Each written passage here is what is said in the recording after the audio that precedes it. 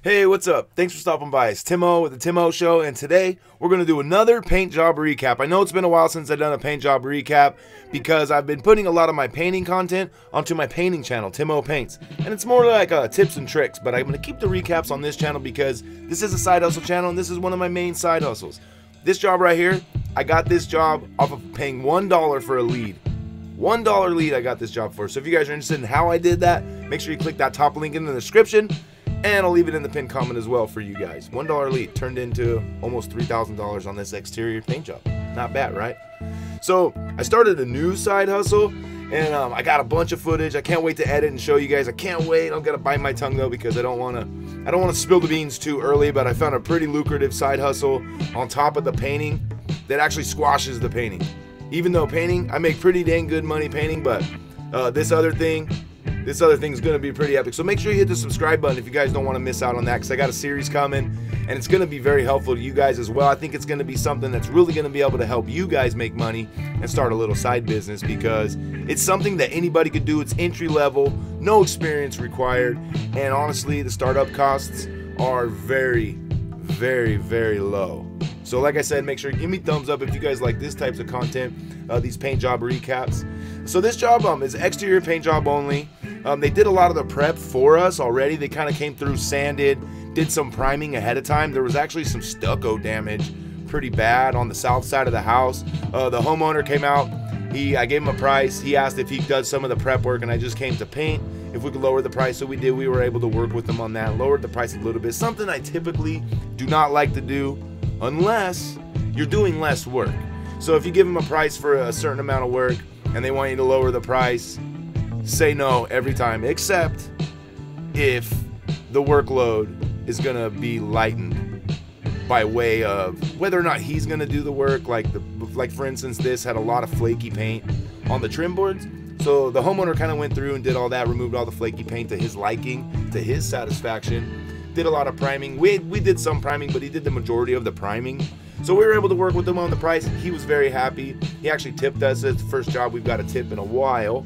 And not to mention the new side hustle that we got going, which is very awesome. It's a little hard on the knees and the feet, but it's worth it. It's definitely worth it. We're making upwards of $100 an hour on some jobs, and I can't wait to spill the beans to you guys. But I want to make sure I get all the content together, make sure it turns out really nice. And I've been using the same exact marketing strategy that I used to get the paint jobs, to get the other side hustle jobs. I know I'm really baiting it. I'm baiting it pretty hard, but it's worth it, guys. I can't wait. So make sure you hit the subscribe button. I said it 3 times this video. It's a little too much, but you get the point.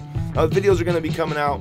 We got a lot of content. We're spending all day today editing videos, so just be ready. Be ready for a dump. We're going to dump some videos here, which I've been excited to release. Some of them are kind of old, but a couple more paint jobs. We got a couple big announcements to make with the vending machine business. We got some vending machine business updates for you guys, and they're very good and they're very positive, which is like we try to stay positive over here as much as we possibly can, because you never know. Just try to stay positive. You get what you put out. So anyways, I hope you guys like this video. Like I said, it was about $3,000. I don't have the paperwork here exactly.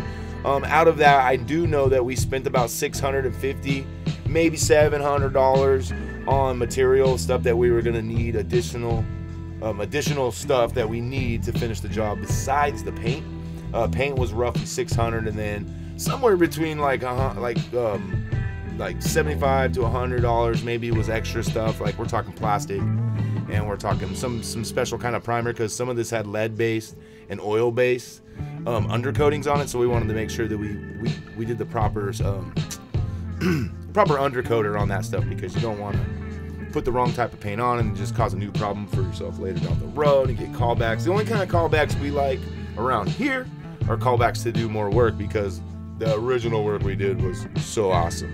So anyways, I hope you guys liked this video. If you did, once again, please give me a thumbs up, as it really does help the videos get discovered. People who enjoy this type of content find it down the road.